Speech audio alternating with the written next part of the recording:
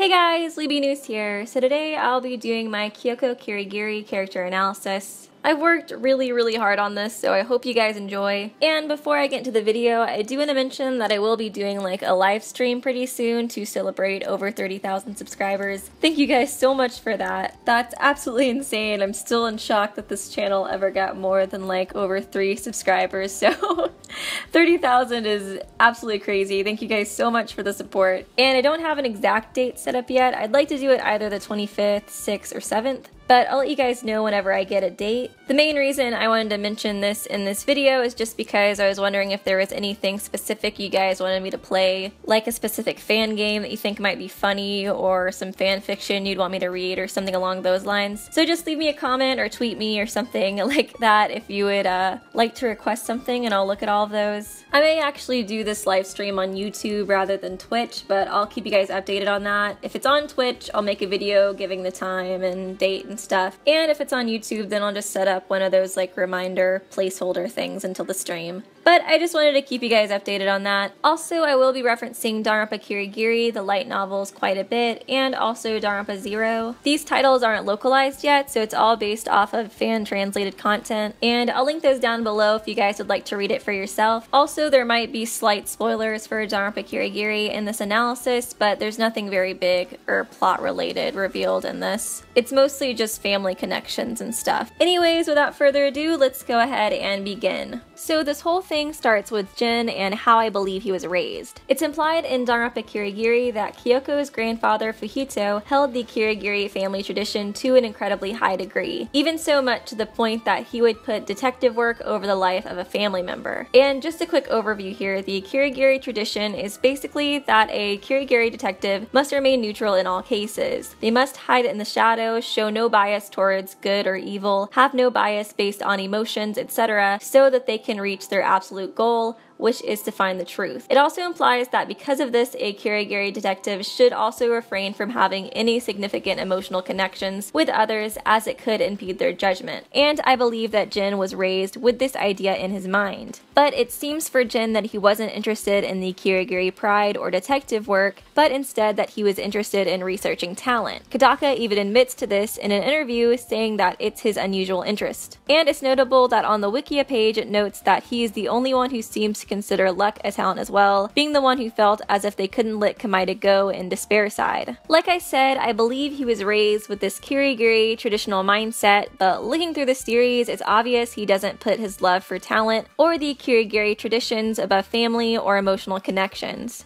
Examples being that he was hesitant to get KYOKO involved in discovering who the mastermind of the tragedy was, and even took her off the case after he believed it became too dangerous for her. And of course we know that at a very young age for KYOKO, her mother passed away, and that her dad used her mother's death as an excuse to abandon her. I personally think that KYOKO got this idea in her head from her grandfather. In Danganronpa Kirigiri, we learn that Jin had already refused to become an heir for Fujito, and that their relationship was rocky. KYOKO also mentions in Danganronpa 1 that her father and grandfather had a big fight, and that after the fight ended was when he abandoned her. There's no confirmation as to what the argument was about or exactly why he left, but I have a feeling it was more than likely about KYOKO becoming the next heir. But moving on, now that Jin is gone and out of KYOKO's life, we learn in Danganronpa Kirigiri that she was raised by her grandfather, who is a world-famous detective who traveled the world solving cases and took KYOKO along with him until Japan passed a compulsory law that forced her to stay at home and attend school. Also, it's in Danganronpa Kirigiri that it's heavily implied that Fujito put detective work and finding the truth above anything else, including the safety of his family. So in a scene, Yui, the main character of Danganronpa Kirigiri, asks Fujito if he is alright allowing KYOKO to go with her to solve a very dangerous detective case. And he replies, telling her that he would do anything to help KYOKO solve a case, even if it threatens her life. KYOKO sort of explains this to Yui a bit more later, stating that what it really means is that for a Kirigiri, their work as a detective is far more important than the death of a family member. This is a doctrine that must be adhered to as if like a religion. To be honest, I don't think Jin is great at expressing emotions. Several examples of this can be seen in Danganronpa 0 when you read his thoughts of putting KYOKO first while he still keeps a poker face on the outside. Even a lot of his interactions with Kizakura tend to come off a bit awkward to me. Like, even when he's joking, he comes off very monotone monotone or as if he still has a poker face on. And basically, again, I think he's like this because of the environment he grew up in, and even though he's not great at showing emotion, I definitely think he probably showed it a lot more than Fujito. So imagine KYOKO at this young, very impressionable age, having parents that did put emotions and family first before tradition, even if not amazing at expressing this, and her losing both almost back to back, and then going from this more normal environment to her grandfather, who, like I said, puts the Kirigiri tradition above all. I'm sure KYOKO was confused, sad, and alone, feeling after both of these tragic events, even if she didn't fully understand what was going on. And like I said before, since it's sort of implied that having deep emotional bonds with others could hinder their neutrality, I personally believe that she had no one to comfort her during this time, and that more than likely her grandfather expressed that being over-emotional is against the Kirigiri family tradition and tried to distract her with detective work rather than comforting her. He may have even mentioned that her father, the man who betrayed her, went against these traditions. I believe that this is one of the things that led her to become so independent, and that this is one of the reasons why I think she hides her emotions so often. Like I said before, I believe she really looks up to her grandfather and does love being a detective and the Kirigiri tradition. This is why I think many of her lines in Danganronpa 1 resonate so much with her grandfather's, almost like she's trying to emulate him in a way. One example being that she tells Nagi that the Kirigiri family code is to uncover the truth at every cost. We represent neither justice nor evil, that is how we can uncover the absolute truth. We stand neutral in all things, and to do that we have to stand separate from the rest of society. Although this line is more so about how a Kirigiri detective must always be in the shadows, I feel like the always being in a place that is neutral part resonates closely to how Fujito said that they must put their work first, even at the cost of a family member's life, because you must not put emotions first or be swayed by any ways, good, evil, etc., to uncover the truth. You must remain neutral. Going back to Danganronpa Kirigiri, after her grandfather says that he's willing to do whatever he can to assist KYOKO in solving a case no matter how dangerous, KYOKO implies to Yui that she has doubts regarding this. She questions Yui, asking if it is odd that her family does this, and Yui hesitantly explains that it is strange and asks KYOKO what she thinks about it. KYOKO states that she doesn't think of it as strange at all, but that could only be because she's convinced herself that it isn't, because if she doesn't think that way, she would end up feeling empty inside. This is the main line that implies to me that KYOKO was in fact sad, empty, alone, feeling, etc. after her mother's death and father's abandonment, and that she wasn't properly comforted during this time because of the Kirigiri family code. I think that she didn't have anyone to comfort her growing up, and because she had no emotional outlet, she threw herself into detective work, hoping that she could fit in with the rest of her family and fill the void that her dad left her with. But KYOKO isn't like her family at all in the sense that she does feel emotion a lot, even though she tries considerably hard to cover it up. This also implies to me that she doesn't wish to be as independent as she seems, and she does want more of an emotional connection with others. Something a bit more than the very work-focused relationship she probably had with her grandfather. It also implies that this is the case in her shot through the heart event during school mode. In this event, she's lost in thought, and when you negate the need Makoto thought and Nagi tells her that she doesn't need him because she's so independent, she actually has a bad reaction to it with the I don't think things went very well ending, and basically after that she tells Nagi to not ask her to hang out again. And if you choose to agree with the need Makoto thought, she has a positive reaction and states that she's looking forward to his companionship. But moving on, even though she does care and respect her grandfather greatly, it's sort of implied in her free time event that the relationship didn't have a very deep emotional connection as well, since she tells Nagi that if you get too involved with someone, you're apt to lose any sense of good judgment. She mentions that she learned this lesson the hard way and that personal experience is a ruthless teacher. In this scene, she's actually referring to the burn marks on her hands that she covers up using her gloves. It's still unknown as to how she gained these burn marks on her hands, but thanks to Jinjojess on Tumblr, we can see that the Kirigiri novels are still continuing, and that more than likely this bit of information will be included in the climax of the novel series, since we can see that her hands are not yet burnt. But this line implies to me that she's only fully trusted one person to this point, more than likely Yui Samadare, the protagonist of Danganronpa Kirigiri, and that she paid a heavy price for it. And since her grandfather is the one captured as her hostage in Ultra Despair Girls, it implies to me that her relationship with him stayed pretty static from childhood. And since Yui wasn't captured as her hostage, it either implies implies that something went awry in the relationship, which I sort of doubt because of something I'll mention later in the trivia portion of this video, or more than likely that something bad will happen to Yui at the end of the Danganronpa Kirigiri series because someone uses Kyoko's friendship with her against her. But that's just my personal opinion regarding it. Moving on a bit, I want to talk about her relationship with her dad. From the canon, we know that he abandoned her at a young age, and she mentions that she doesn't remember him well. She also tells Naegi that she feels nothing towards him, and that she only wants to see him in order to cut him off completely, and that the only reason she feels the need to do this is because she hates the fact that she had been pitied as the girl whose father abandoned her. Something else we know regarding this also is that she was willing to twist the Kirigiri code of hiding in the shadows in order to enroll at Hope's Peak Academy and have this meeting with him. Personally, I think she's lying a bit here, or at least not telling the whole truth. I think she's being honest, saying that she doesn't remember him well, but that she's lying about him not meaning anything to her, and that she's only doing this because of how she was pitied. My personal theory regarding this is that I believe the reason she conceals her emotions so and follows the Kirigiri code to a T, with a few exceptions, is because she wants to be as much like her grandfather as possible and as little like her dad as possible. Her grandfather is an honorable man who did the right thing and took her in and introduced her to detective work, something that has been the most fulfilling thing for her to do and has given her purpose, while her dad left her with a hole in her heart. I think that she believes she can't follow the Kirigiri family code to a T because of this resentment she feels towards him, and that she can't find that perfect neutral area the Kirigiri family strives for because she still holds resentment towards him for abandoning her. The Kirigiri way would be to take on any case and to have no bias towards good or evil, love or hate, but she knows that if her father was involved, her emotions would get in the way. Therefore, she feels as if he's holding her back from being a proper heir. So I think this could be the reason why she was so dead set on cutting him off, and why she was even willing to twist the Kirigiri code to an extent just to face him. I also think the pitying line was more of her projecting her own thoughts of how she was abandoned. So maybe that she wasn't necessarily lying, but that to Naegi she made it sound as if others were pitying her, but more so that she was pitying herself, feeling as if she can never escape from the mistakes her father made. It's also notable that in Danganronpa 0, after the tragedy of Hope's Peak Academy, she was actually hired by her dad to investigate this case and uncover who the mastermind is. I personally believe that after being accepted into Hope's Peak Academy, she did confront her dad and tell him she was cutting off all ties with him and that she felt nothing towards him, and I think she would actually be excited to accept a case from him as a final way to prove that she can solve a case as a true neutral and not be swayed by how she feels towards him. It even implies that this is the reason through part of her conversation with Jin. But there is one scene in particular regarding this I want to focus on because I think it sort of parallels that scene in Danganronpa Kirigiri I mentioned before, where we see Fujito is glad to allow Kyoko to do anything she wants no matter how dangerous, and it's basically the opposite of this. And it's when Jin takes Kyoko off the case because he believes it's become too dangerous and he's worried about her safety. In this moment, it mentions that she's almost on the verge of tears. I think this could partially be because, as mentioned before in that scene in Danganronpa Kirigiri, it's sort of implied that she didn't have anyone looking out for her well-being, and that she was attempting to fill this void by trying to become the greatest Kirigiri detective there was. But she felt that she couldn't even do that because of her abandonment issues, and that empty feeling inside of her. So now having the person that left her with this emptiness finally doing what she always needed growing up all those years is sort of like a slap in the face in my opinion. So basically back then she needed that love and support to fill this void that she had, but no one was there. Later she found that detective work was partially filling it, but she still felt hindered by her emotions regarding her father. And now that she's finally cut him off and feels like she can move on, to see him do exactly what she always needed from him growing up has to be really emotionally confusing for her. It's like she's trying to finally let go of this resentment, and now he's coming out and acting like he cares for her when she doesn't need that now. She needs to cut him out for good so that she can focus on her craft and be fulfilled in the same way that she sees her grandfather being fulfilled. Now I'd like to quickly talk about the dynamic between Naegi and Kyoko and why I think they make such a good team, along with some reasons as to why this is my favorite ship. So throughout Danganronpa 1, we see that Kyoko is essentially still going by the Kirigiri family code, which is total neutrality and the willingness to put her own life and the lives of others on the line in order to uncover uncover the truth. This seems to be the perfect course of action in trying to take down the mastermind and uncover the secrets of the school until chapter 5, when Junko begins trying to set her up for failure. In this case and in this trial, the truth which KYOKO is so gung-ho on finding and believes is always what's most important to accomplish isn't what's going to save her or Naegi, since it's already rigged against them. So in this situation, she had to rely on the complete opposite of what personal experience and the Kirigiri family tradition had brought her up to believe. This being that she had to postpone the search for truth behind this case and trust her life to her friend Naegi. Something I find really interesting about these two is that they are complete opposite in terms of trust. Naegi believes in trusting everyone almost immediately, while KYOKO still is hesitant to trust others, even if they prove time and time again that they are on her side. In an interview with Kodaka, he mentions that he chose the idea of hope versus despair because they're polar opposites and you're able to move the player's heart in different directions using that sort of scale. So if Naegi represents pure hope and Junko represents true despair, then KYOKO is probably designed to be the pure neutral between them. I feel like him and her make a really good team because throughout the trials, when Naegi is too trusting and forgiving of the other classmates to suspect them, KYOKO was there to be the rational middle ground who looked at everything with as little bias as possible. Not to say that she wasn't affected or saddened by their deaths. It's implied several times throughout Danganronpa 1 that the deaths of their classmates hurt her as well, but that she was much more experienced in putting aside her emotions and thoughts of good versus evil in order to find the truth. And like I said, it seems as if this approach is the best way to figure out everything that happens in each trial and uncovering the mastermind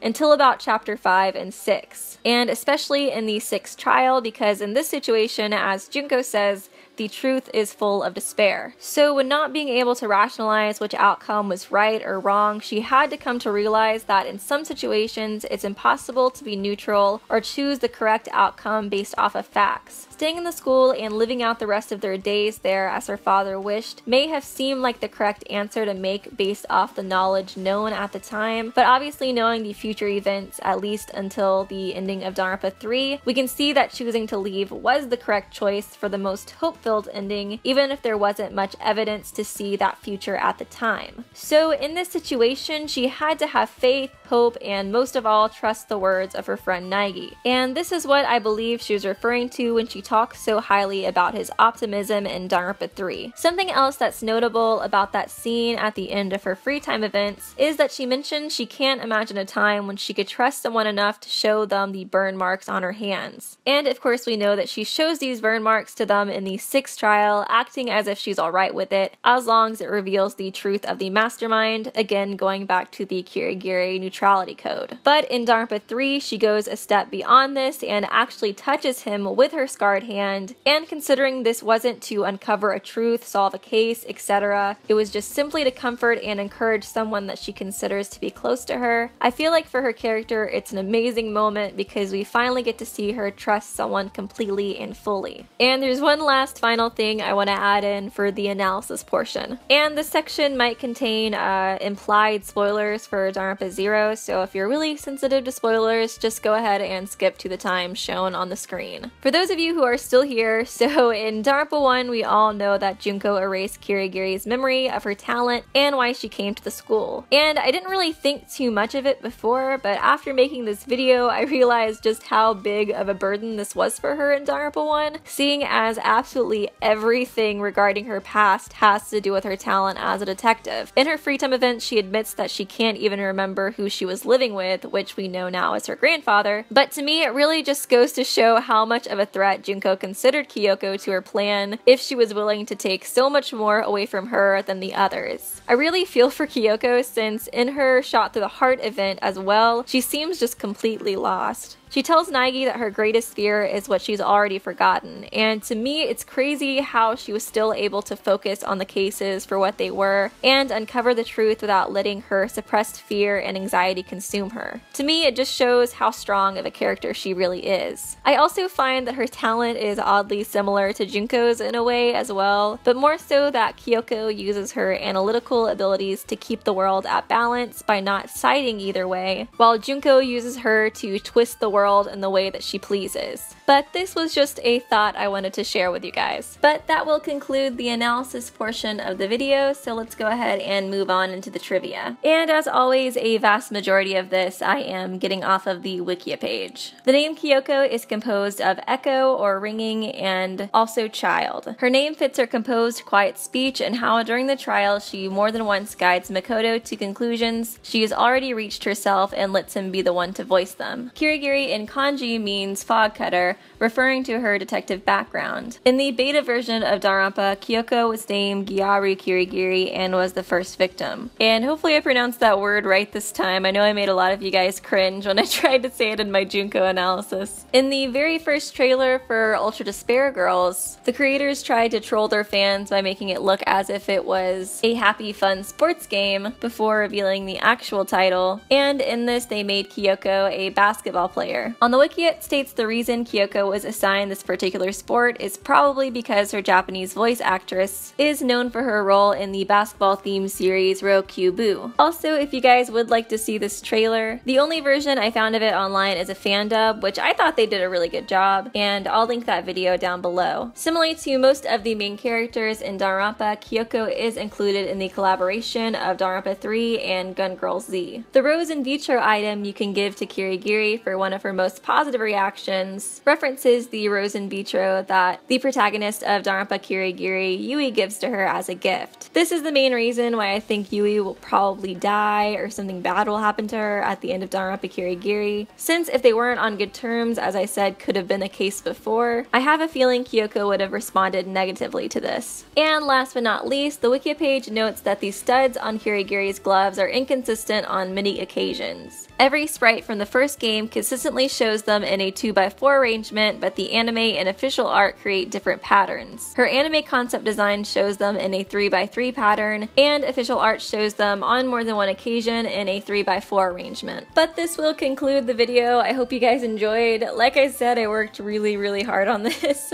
and even with this video being like super long as it is, there was still a good bit of stuff that I felt like I left out, so it's kind of like the Fukawa one where I feel like I could honestly do like a sequel at some point. Also, a lot of the times when I do these videos, I like to look up other analysis stuff online after I do my own and kind of like compare and contrast and see what other people say. And generally I like to reference them in the video at one point, but there was one for Kirigiri that I'm gonna link down below, and I didn't really find anywhere to reference it in the video, but I felt like they covered a lot of stuff in this analysis that I didn't get around to. Like they focused a lot on analyzing Kirigiri in Danganronpa 1, as I kind of focused more on her childhood and trying to like come up with theories about that. So if you're left unsatisfied with mine and you want to know more about Kirigiri, because there is just so much to learn, I will link that analysis post down below. Admittedly, for this analysis, I only read the summaries for the first 2 volumes for Danganronpa Kirigiri. I couldn't find the 3rd volume summary, and I found the 4th volume as I was like almost done making the analysis. So I kind of grazed through it and added it in a couple of places, but wasn't really able to read it to the fullest. So if there's anything from the 3rd or 4th or 5th volume that I totally just like missed out on that was very important, you felt like, and I should have had it in the analysis, I do apologize. Feel free to leave it down below in the comments section. But again, I did try my best with this, and it was admittedly a very hard analysis compared to some of the other ones I've done. But anyways, I do hope you guys enjoyed the video. Like I said, I'll try to do that live stream pretty soon, and I'll probably do another trivia video after that because you guys seem to really enjoy the last one, which I was super happy about because those videos are a lot of fun. But anyways, I hope you guys did enjoy the video, and I will see you real soon.